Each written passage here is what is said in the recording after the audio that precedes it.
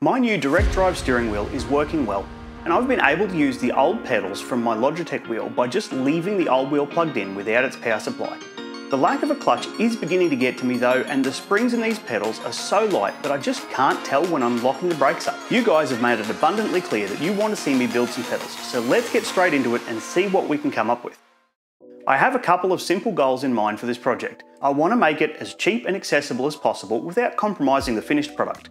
I want to use Hall effect sensors for the throttle and clutch, and a load cell for the brake. Oh yeah, and it's got to look cool too.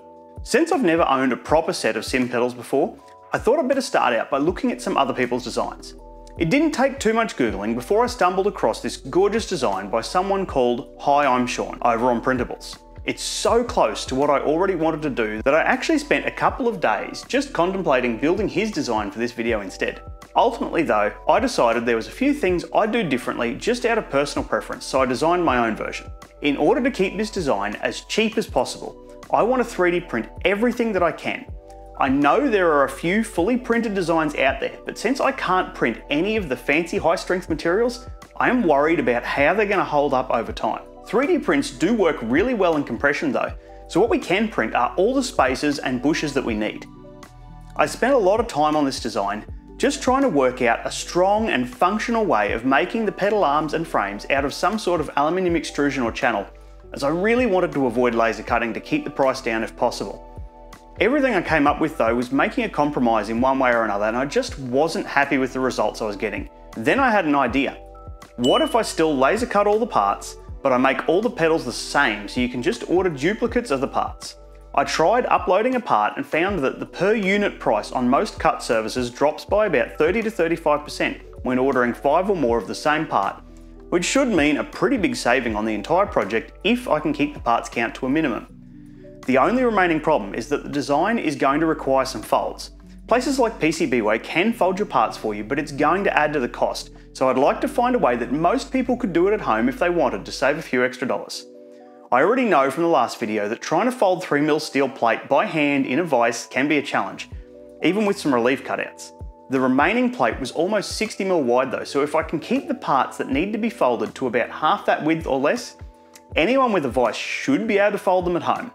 With all of the design considerations out of the way, I'm going to fire up the fiber laser and rip out some parts. If you don't have access to a fiber laser, this video's sponsor can help. PCBWay do all types of manufacturing, including printed circuit boards, machining, 3D printing, and even sheet metal fabrication. If you wanted to, they could make every part of this project for you and ship it to your doorstep ready for you to assemble. They help me make these videos possible, so make sure you pay them a visit next time you need their services at the link in the video description. Alright, now I've got a whole pile of laser cut parts, it's time to start preparing them for assembly. The first step I need to take is to give them all a quick clean. When the parts come out of a laser cutter, there can still be small bits of molten metal stuck on the back side of the cut, but a grinder makes short work of them. If PCBWay made your parts, you can skip this step because they do it for you. Next, there's a few parts we need to fold. This is the base plate for the pedals, and they all need their tabs bent up to 90 degrees. I've included little triangle indicators in the cut file to show where you need to fold, so just line them up with the edge of your vise and give them a bend. Just be sure to make pairs of these plates when you're bending them, as the tabs both need to point outwards, so you'll need to fold 3 of them one way and 3 the other. Next, we need to bend these 2 spring mounting plates. Do these the same as the first ones. Just line the notches up and bend both tabs up 90 degrees. There's another spring mounting plate for the brake pedal. It's basically the same part, just a little shorter, so you can do the same to it. Last but not least, this is part of the load cell for the brake. Both of its tabs need to be folded up 90 degrees too. Because they're a bit close together for my vise, I'm going to have to get a bit creative about folding the second tab. I ended up holding the part sideways in the vise and tapping it over with a hammer. With everything folded up, now is a perfect time to chuck some paint on our parts. For steel parts, I like to start off with a spray of etch primer, as it dries very fast and ensures your top coat will stick well. Once the primer is dry, it's time for a top coat of some gloss black. While that dries, let's print some parts. You should be able to fit everything you need on the build plate of most printers at the same time, but it does result in a pretty long print. I've broken mine up into a couple of groups so I can easily keep an eye on the printer while it's running. I'm printing all of these parts in just regular old PLA Plus, as it should be good enough for what we need, and obviously makes the printing as easy as it can be. I'm also using a raft, as I found it was more reliable at keeping the long tubes in place while printing. Now that we've got all the parts finished, let's put these together. Starting off with the pedal arms. These are all the same as each other except for the throttle pedal, as it has a larger printed support as its pedal is longer. Let's start off by pressing the bearings into the bottom pivot. These are the super common 625 size bearings. I picked up a packet of 20 of these for $8 off Amazon, so it's worth using bearings as they are less effort than shimming the joints to get nice smooth movement. Make sure you include the crush tube between the bearings so we can do the bolt up nice and tight without causing any damage. The bearings stick out of the plastic by 3mm so they can pass through the arm, which is where the support is really needed. We finish off this bottom joint with a 40mm M5 bolt and a nut to hold it all in place. Don't do any of the nuts up tightly until the whole pedal arm is assembled. Next, you can install the mid spacer. This part is just a spacer and it has two little dots on the top that drop into these holes simply to stop it from rotating. I'll put another nut and bolt here and then move up to the pedal mounting bracket. There are two variants of this part. The longer one is for the throttle pedal, as the bottom of the pedal plate needed a bit more support. They all mount in the same manner though, just two M5 bolts through the lot with nuts on the other side. Make sure the curved sides of these parts is facing outwards. And that's the whole pedal arm assembled. If this is a throttle or a clutch pedal, now's a good time to glue the magnet into the arm pivot that will be used to sense its position, and then you can finish it off by tightening up all the bolts. Now we can build a base. Grab a pair of base plates and put an M5x50 bolt through one side, followed by a washer. The pedal arm, another washer, and then the other side with a nut. Use a printed spacer at the back here with another bolt, and the third one goes in this slot. This is used to adjust the backstop position of the pedal. Now we need a spring. I picked up a couple of different options from my local hardware store, but these ones look the strongest, so I'll start with them and see how it feels. Start with the spring plate we folded earlier and press the printed slide bush in from the outside. Next, you'll need one of these 6mm lock collars and a long M6 bolt that's at least 130mm in length. Slide the lock collar right down to the head of the bolt and then slide the bolt through the printed slide bush.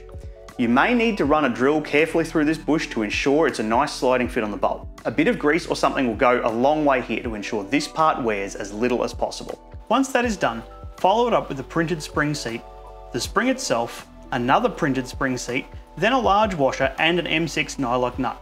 You may need a spacer between the nut and the washer to get the strength and position of the spring right for your preference, depending on the spring you used. I just scaled up the Clever spacer model to be the length I wanted and printed it, which worked fine.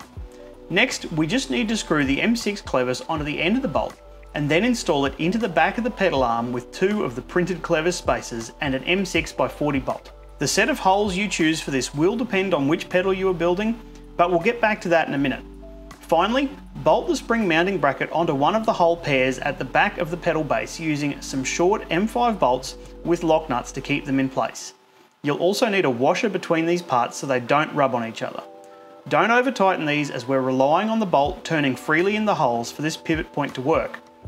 I accidentally bought 15mm long bolts for these, but you should probably get 12mm so they don't hit the springs. I'll just trim mine down with a grinder. Now, let's talk about the sets of holes. Since all three pedals need to have a different feel, you will probably end up with a different combination on all three sets. For the clutch, I've found having the front bolts either level or slightly lower than the rear set helps to achieve an over-center feel at the bottom of the pedal movement. I've used the second bottom set on the front and the second top set on the rear for mine. You probably want the throttle to be pretty linear, so using a higher set on the front and a lower set on the back will help prevent the pedal from having the over-centering effect that we wanted on the clutch. The brake is different again because it uses a load cell, so let's look at that now. When you assemble the base of the brake, you will also need to ensure that these two plates are sandwiched between the pedal base halves, as they provide a mounting point for the load cell. I used the 200 kilo version of the NA151 sensor, as it seems to be one of the smallest available for that level of load. The end with two bolt holes goes between these two plates and gets bolted in place with two more M5x40 bolts. The load cell bracket gets bolted on through the larger hole on this end. I still used an M5 bolt here since it should be strong enough for our purposes, but you will need a washer on the bottom to ensure the nut doesn't pull into the hole when you tighten it. The brake spring mount is set up exactly the same way as the clutch and throttle, except it uses a combination of bushes and a spring to get the feel right. Sets of these bushes are available in varying softness levels, but I left my run too late to order them, so I've had a go at printing my own using eSun's 83A TPE material. I've found by setting the walls of the print to 0, we can print a spacer with just infill and the front and rear layer which allows it to compress nice and consistently and means I can vary the softness by just changing the infill value. Here's one I printed at 50% infill, and then one I printed at 80% infill. I'll probably end up fine tuning these values once I actually use the pedals, but for now, this will do. Now we just need a frame to mount them all on. I'm going to cut up some 2020 extrusion into two different lengths, 370mm for the front and rear beams and 130mm for the sides. I'll use a couple of these aluminium corner brackets to hold it all together, and then we can bolt the pedals in place. I'm going to put the brake right in the middle and then space the throttle and clutch out until they look about right. I made the frame a bit wider than I think it needs to be, so I should have a bit of room to move them further apart if needed. Now, there's only one part left before we begin on the electronics, the pedal plates. I've uploaded some fully printed pedal plates so you guys can have the cheapest option available to you if you wish, but you've all seen the thumbnail. I'm making mine out of metal. I cut the pedal plates out of some pretty soft 5051 aluminium, and I've given them a quick sand with my orbital sander to get rid of any of the burrs. I could just leave them flat, but I'd rather they all had a slight radius to them like real pedals. So I printed these forming tools and we're going to squeeze them in the vise and see what happens. That looks like it worked even better than I expected. Now I'll just give the pedals a quick buff with some polish to make them nice and shiny, and finally bolt them in place with some M4 screws.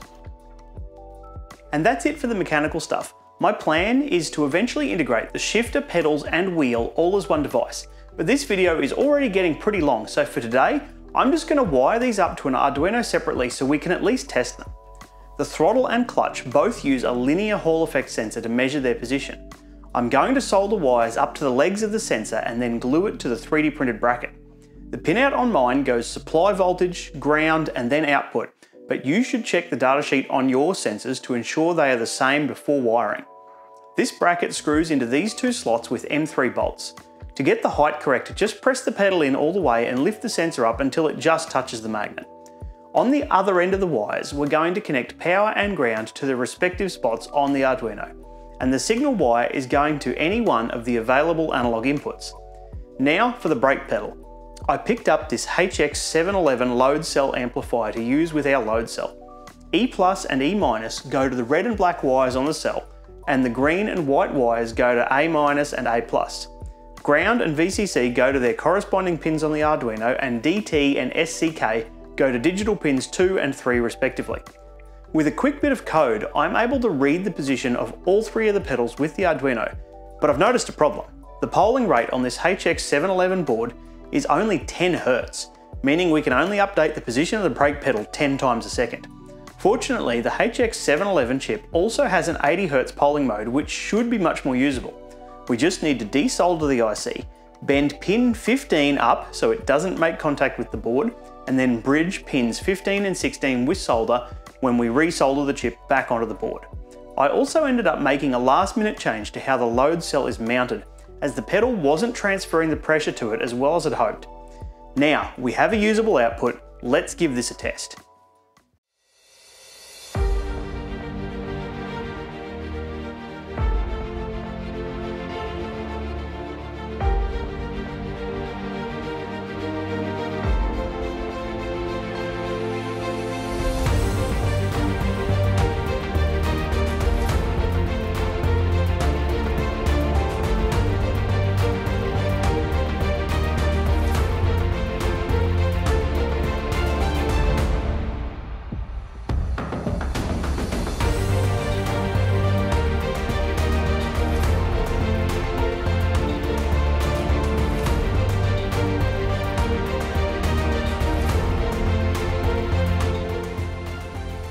I'm really happy with that.